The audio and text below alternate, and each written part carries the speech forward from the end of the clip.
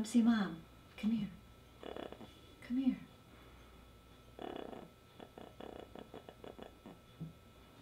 Oh, this is the fulfillment of a long time desire to have a talking bird in my home.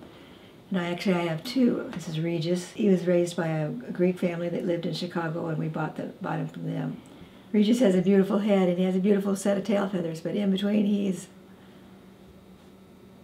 not so hot. He pulls his feathers. He pulls them off his chest, off his neck, and across the shoulder of each of his wings. I don't know if that would impair him flying or not. Come on, beautiful. Step up. He has a good life anyway, even if he isn't quite so attractive as he was. Personality is wicked. I would call it wicked. He just bit me a little bit ago because we were working with food.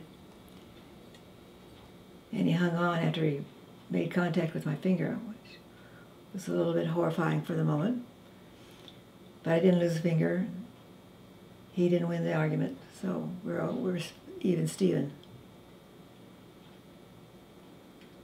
Our household also accommodates 4 small dogs, and one of them terrorizes the bird, but the bird doesn't take it laying down.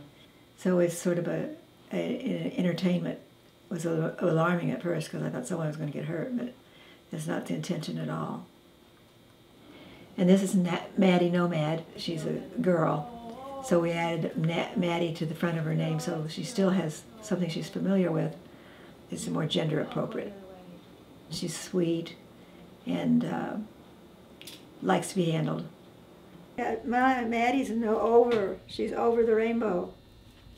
Okay, up you come. Good job. And so I fulfilled the dream more than I even thought for. Well, these are my buddies. One is good looking and quiet, the other one's loud and obnoxious and wicked. Wicked when he wants to bite you and punish you for something he thinks is wrong. I jokingly say to my friends that the birds will eat my food and talk to me while I'm fixing it, which is more than I could say for my husband. But that's all in jest.